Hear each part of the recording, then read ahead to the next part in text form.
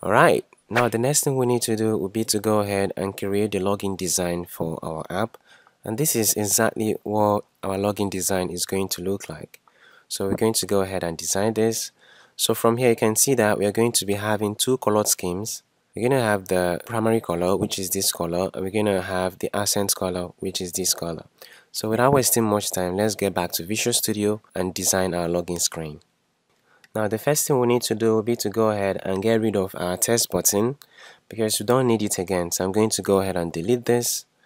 And after deleting it, we need to go to the login view controller and delete the click event handlers that we created for our test button because we're not going to be making use of this again. So we're going to go ahead and get rid of it. We're going to delete this as well.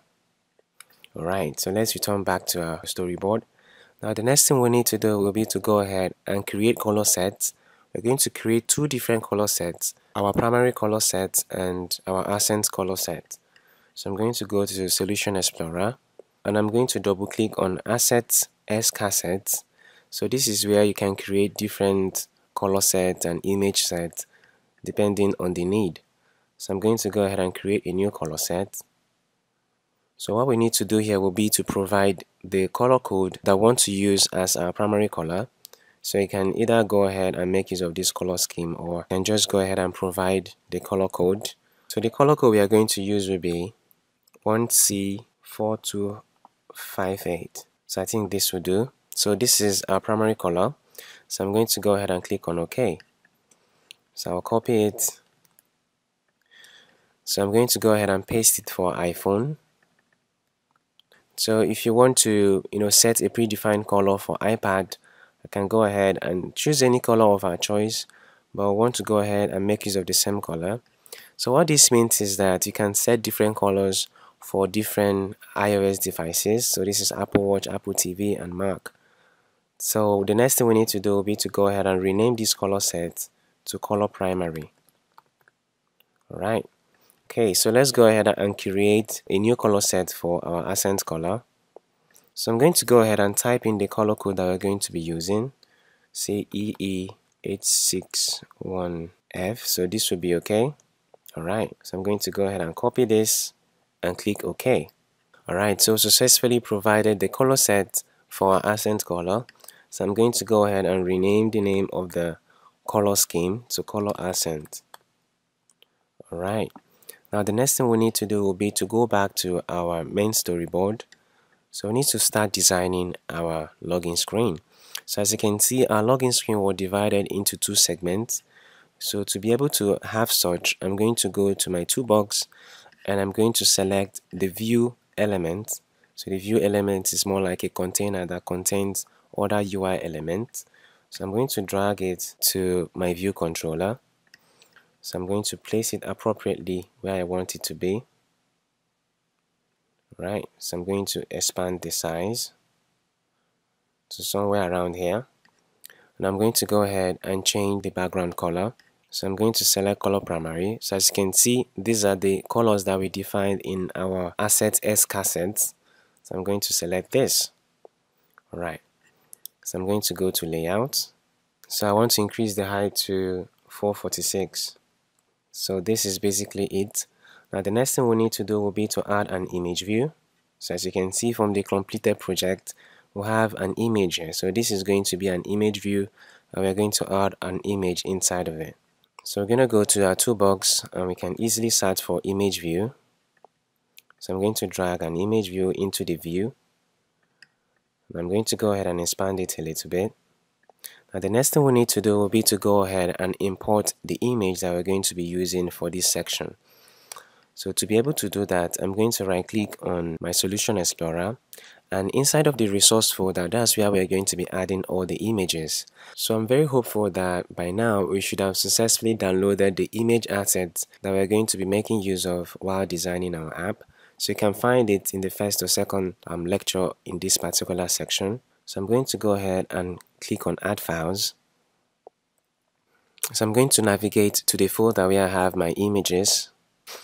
Okay, so we're going to go ahead and import center image. So go ahead and select center image. That's the image that we're going to be using for now. So I'm going to go ahead and import it.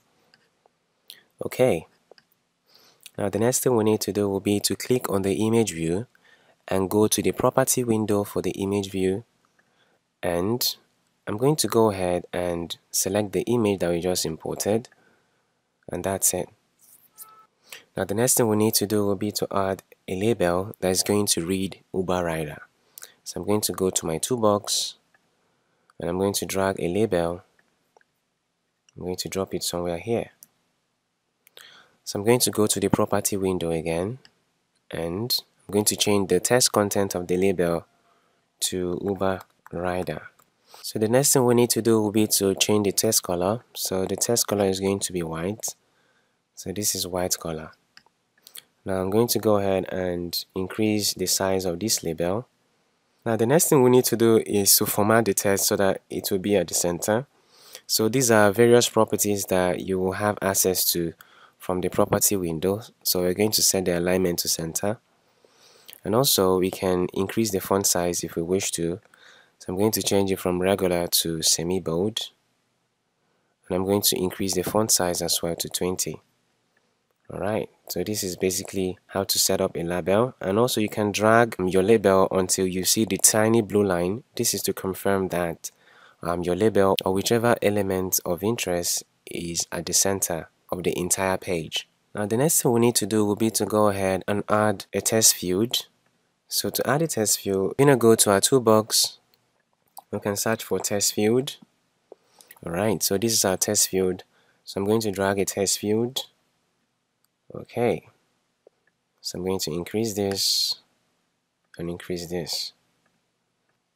Right, so we're going to be having two text fields. One will be for email and the other will be for password. So I'm going to go back to the toolbox and I'm going to drag another text field and I'm going to drop it here. I'm going to go ahead and expand it. Right, to somewhere here.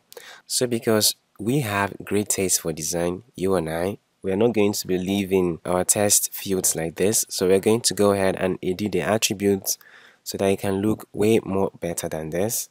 So I'm going to go to the property window. So we need to increase the height. So to be able to increase the height, we're going to go ahead and change the border style of our text view. So I'm going to select this. So when I select this border style, it will give me the opportunity to increase the size as much as I want. So I'm going to go to the layout and I can increase the size to 44. That's the height, to 44. Okay, and after that I can go ahead and clean the text. So after cleaning the text, we can now go ahead and set the placeholder. So in this regard, the placeholder is going to be email. And the next thing we need to do will be to go back and change the border style to what it was originally. Alright, so we now have a much better looking text input. So we need to go ahead and do the same thing for the second text field, which is going to contain our password. So we're going to go to the properties, and after that we're going to go ahead and clean the text, and the placeholder text is going to be password. So we're going to change the border style so that we'll be able to increase the size. So the height is going to be 44. So because our password text field is not like any other text field, so we're going to scroll down and enable secure text entry. So this will go ahead and make our text field a password text. So this is basically all that we need to do here. Alright, so I think I selected the wrong border. Okay, so we need to take it back. Alright, now the next thing we need to do will be to go ahead and add a button. So to do that, I'm going to go back to the toolbox. And this is a button, so I'm going to drag it to our view controller. So we're going to go ahead and expand our button. And the next thing we need to do will be to go ahead and set the height. So I like using a predefined height. So 44 will just be okay. Now the next thing we need to do will be to go ahead and change the background of our button. So I want the background to come from the accent color, which in this regard is yellow, orange rather. So I'm going to change this to color accent. Now the next thing we need to do will be to change the text color of our button. So we're going to set this to white. So if we so desire, we can go ahead and set a corner radius for our button. So if we want to add soft edges, we can do that as well. So we can scroll down. So this is where we have corner radius. So I can set the corner radius to 2 just to give my button some soft edges. So finally, we need to go ahead and change the title of the button. So the title is going to be login. And bam. Alright, so let's take a look at the completed project and see where we are. Okay, so the next thing we need to have will be this text view that reads click to register. So let's go ahead and add it. So we're going to go to the toolbox and we're going to drag a label. I'm going to drop it here. So I'm going to increase the size. So I'm going to go ahead and change the text property of the label. So this is going to be click to login. And I'm going to centralize this. It should be click to register. Alright, so we're going to go ahead and adjust this to ensure that it is in the center. Okay, so this is basically how to make our login page. So our design is almost ready. So I need to go ahead and increase the width of our text views and make it to be in the center. And push this up a little bit. Alright, so our design is ready. So to confirm that everything is in order, let's go ahead and run our app. Okay, so everything seems well in order, but if you look closely, you find out that this doesn't look exactly like how the completed project is. So I'm going to pull up the completed project so that we'll have a second look. So you can see that here everything is properly aligned. Our text views are big enough, the button is big enough, and everything just suits just properly. But in our project, you find out that things are not exactly how we want it to be. So the text fields and the buttons, we are supposed to be aligned to the bottom. So in the next lesson, we're going to go ahead and see how to do proper alignment for our design. So this will be all for now. See you in the next class.